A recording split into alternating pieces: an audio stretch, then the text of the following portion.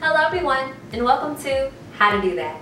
Today we'll be doing Lab 6, Energy in Food. We'll be demonstrating how it is you get the calories out of a Cheeto Puff. I'll be your host, Micah Simone Rowe. And I'm Brooke Buckner. Let's take a look at our materials. Yes ma'am. So first, we have a scale, a graduated cylinder with 100 milliliters of water, a thermometer, a calorie meter setup, and a bag of Cheeto Puffs. The calorie meter setup is based off of household items that is cheaper and better than the real thing. Let's get started with step 1. Okay, so we're going to get a Cheeto Puff and we're going to zero out our scale and weigh it. Alright, here we go. This is where you collect your data? Yes.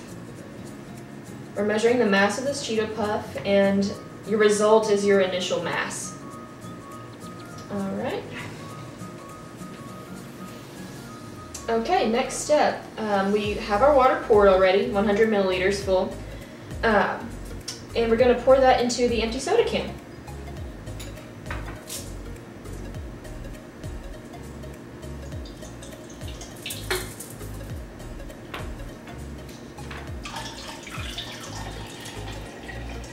And while she's doing that, I can put the Cheeto Puff on the paper clip that we have. And it's important to place it under the soda can right here.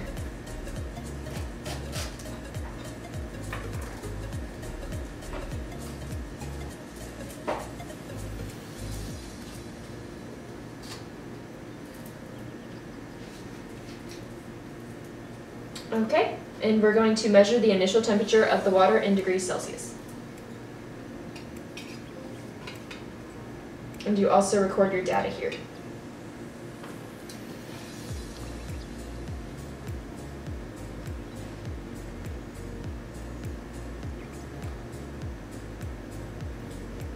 I don't think it's going to move too much since it was originally at room temperature, and so was the water. Okay. Light the cheese puff with the lighter, and we're going to let it completely burn. And you want to put aluminum foil under it or a cookie sheet because it will get messy. And I would suggest lighting it from the bottom.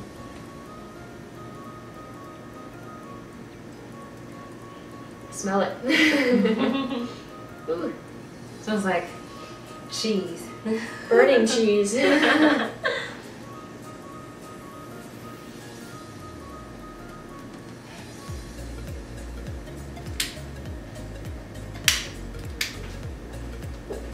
Alright. Burn, baby, burn. Does it say when we need to take more measurements? We're going to take the temperature of the water every 30 seconds.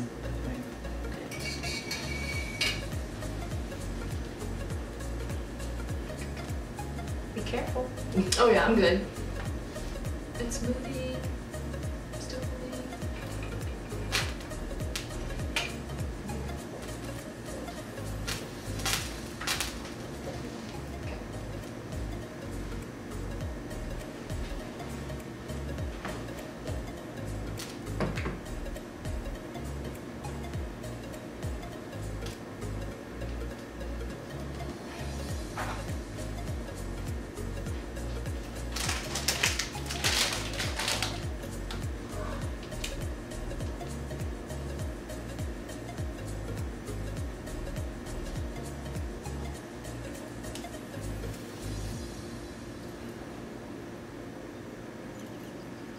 And every 30 seconds, you're going to record your temperature of the water.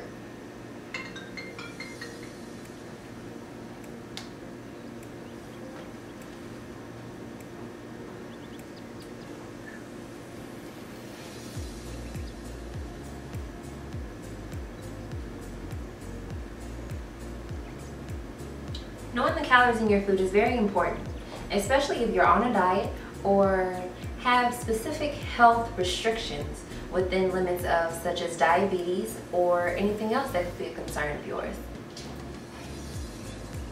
Looks like the Cheeto is cooling off now. Yeah. I think we burnt the cup also. this is what's left.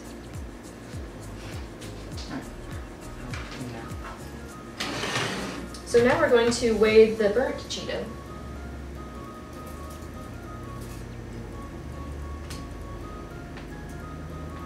It's very light. It's lighter than it was before.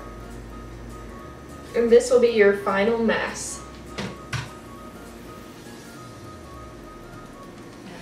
Alright. And this is when you record that on your data sheet. You also have to do a little bit of math to find those exact numbers, but this is how you find your calories out of the Cheeto.